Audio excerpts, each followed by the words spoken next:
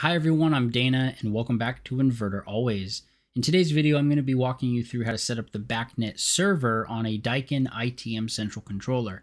Now, I do have to stress the clarity that we are going to be programming the BACnet server where we are going to be sending all of the Daikin information to a different front end for control. We are not programming the BACnet client where the Daikin central controller is going to be handling all of the third-party equipment on a building. That is going to be different. We're not talking about that in today's video. It's the BACnet server specifically. Should be a good video, lots of information to cover, you guys. So as always, if you do enjoy and if this is helpful for you, please click the like button below. And if you haven't already, please consider subscribing. All right, let's jump right in.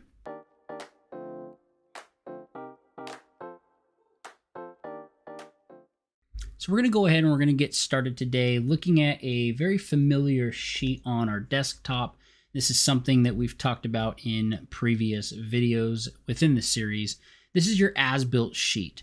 Now, before you do anything on the ITM, one of the things that you're going to have to create is basically a unique instance number or device ID for each indoor unit that you're going to be sending information to the front end system. And what I'll typically do is create a new column that's right after my group addresses. So we're just going to go ahead and do that now right here. And I'm going to call that instance number. Now, when you're creating an instance number, the basic way of doing it is you're going to start with 531, and that has something to do with the BACnet code.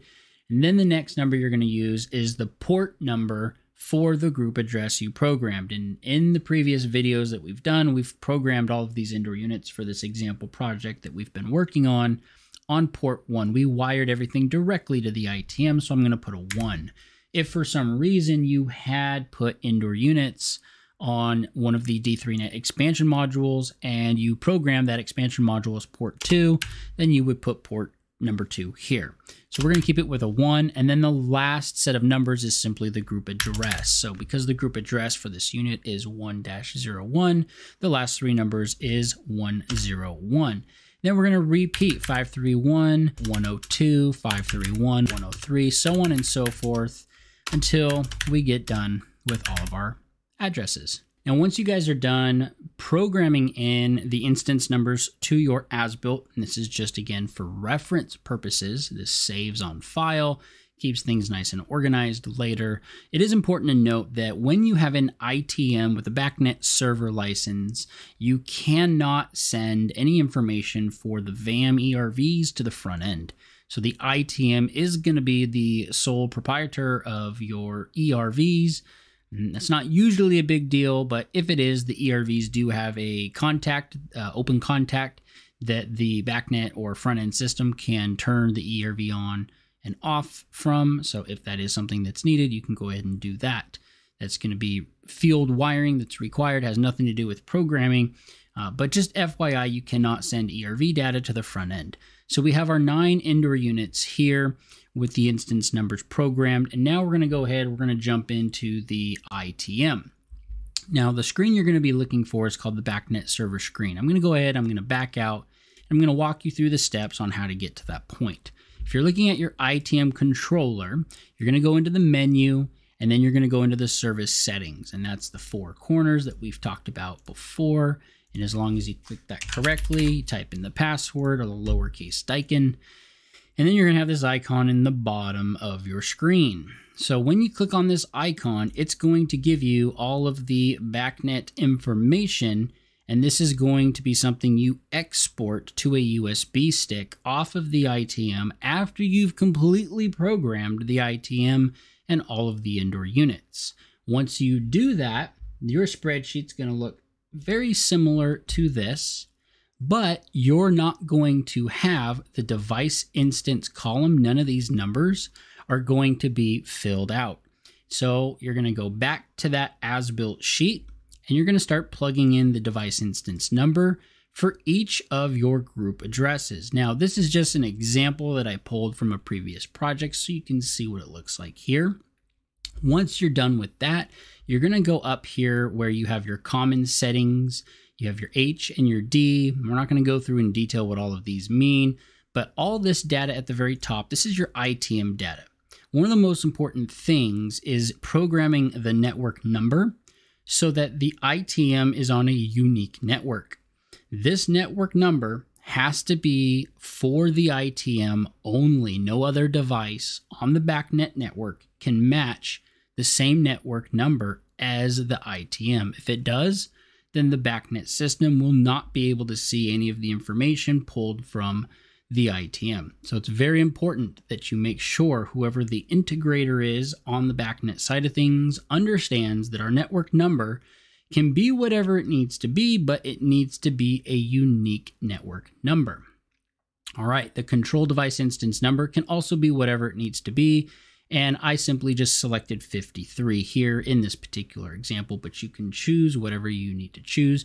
I try to coordinate with the integrator ahead of time. I send him my as-built sheet with all of these points on it so that he knows exactly what all of my points are going to look like. And he's going to tell me, I want you to program your ITM for this instance number and this network number. And almost always your BACnet port number is just going to be 47808.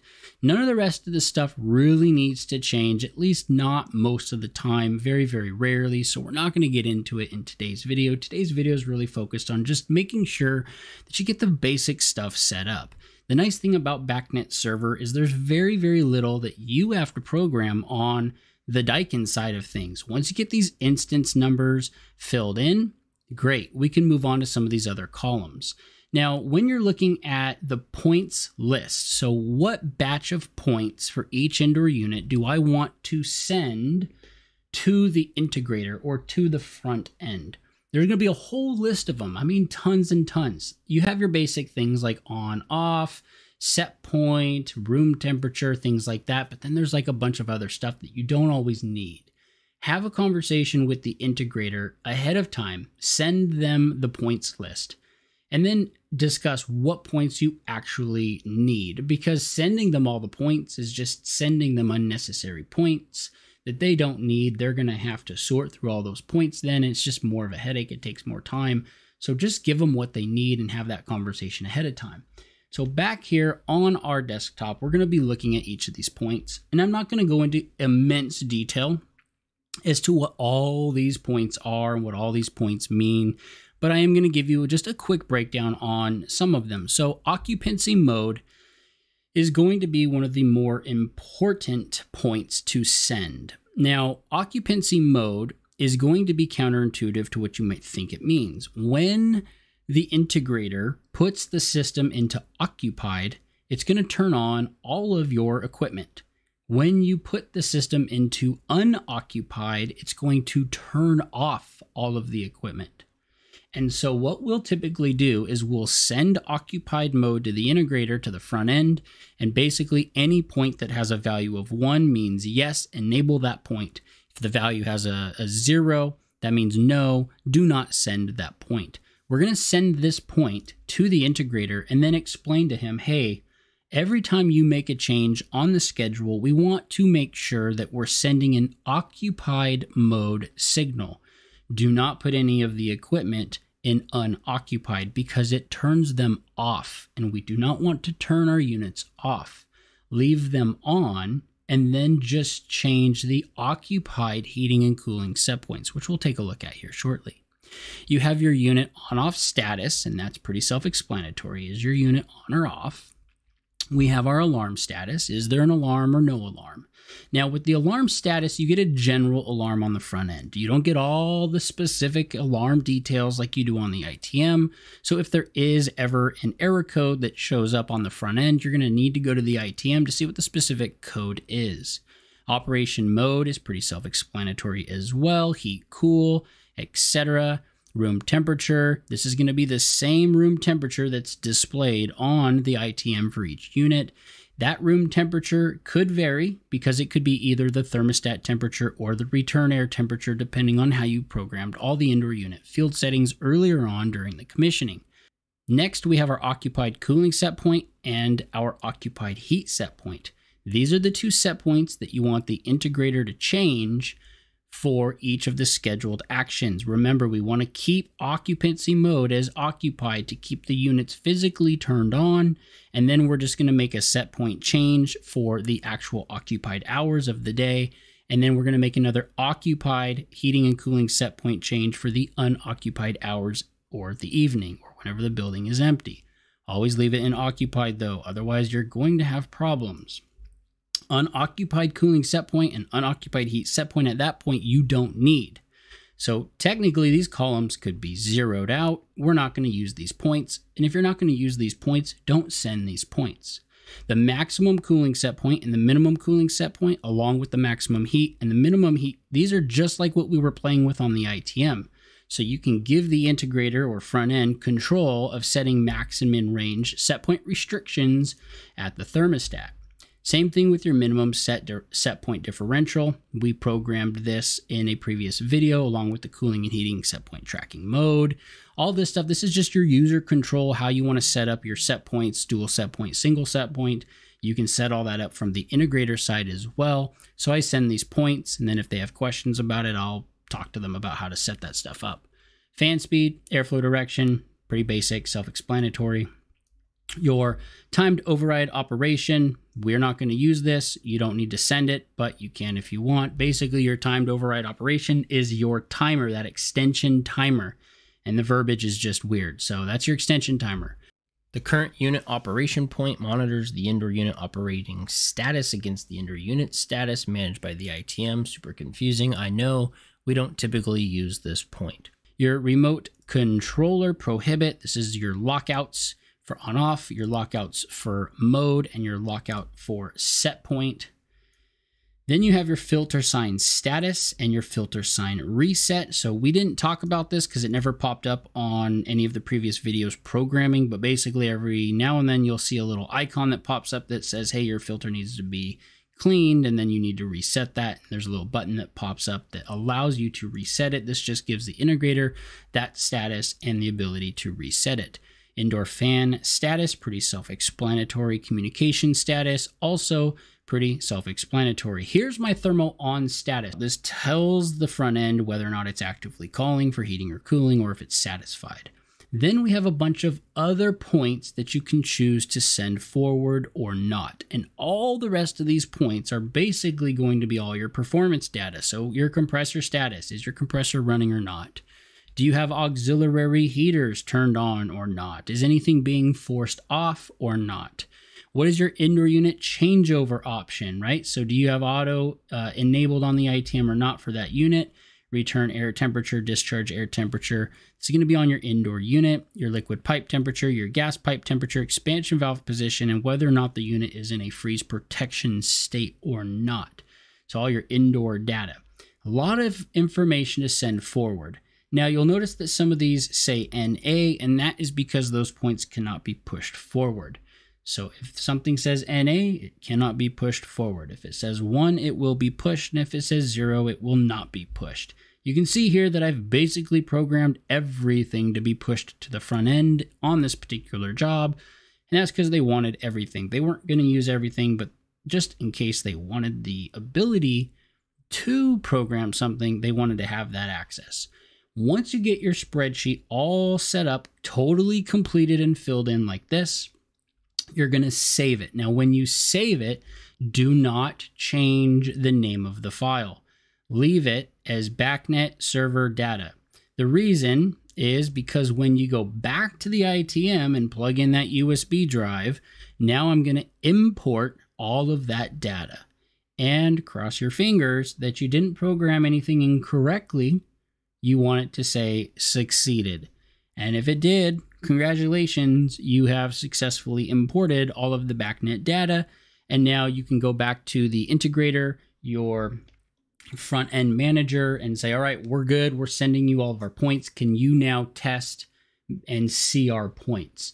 Most of the systems these days can auto discover all of our points, and some systems cannot. So it just depends on your application whether or not your integrator will be able to just automatically see all of the Daikin points or not. And that's why I try to have that conversation ahead of time with the integrator. It's a partnership. You don't want to just give them the information and then say sayonara.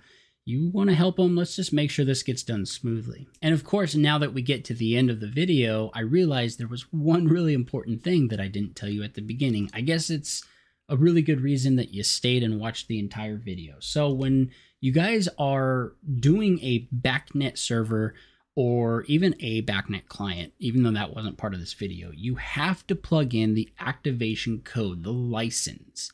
And you can see here that it doesn't give me the ability to add a license, and that's because I'm on the pre-setup software on my computer.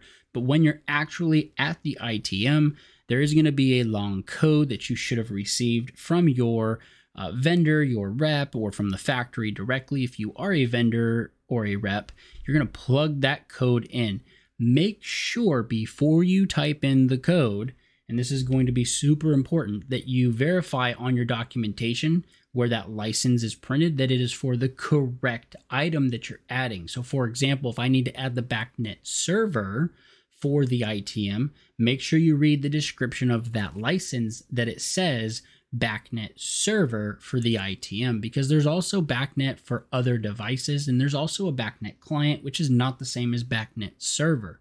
So you need to make sure that it is correct, because if you input the wrong license, you can't remove the license. You have to send the ITM back to Daikin, have them remove the license, and it's a whole catastrophe that you just don't want to deal with. It's a headache. So make sure to verify that that license is for the correct software. And then at that point, you'll go ahead and you'll put it into the ITM, activate the license, and then go through all the steps that we just went through in today's video, you guys. So I hope today's video was helpful. I know that BACnet can sometimes be overwhelming. The BACnet server side of things is usually pretty simple. The BACnet client definitely gets a little bit more, I guess I would say, robust and a little bit stressful from time to time. But as long as you're communicating with your integrator, and if you guys have a controls contractor that you are partnering with to make this all happen, that goes a long way, having that conversation ahead of time to know what points you're going to need to program, so you're not just starting from complete scratch and scratching your head and crying in the corner, because believe me, it's happened. But guys, that's going to be it for today. So if you enjoyed today's video, please click the like button below. It really helps out my channel. And if you guys haven't already, please consider subscribing. Thank you so much for watching Inverter Always, you guys. I hope you all have an awesome day.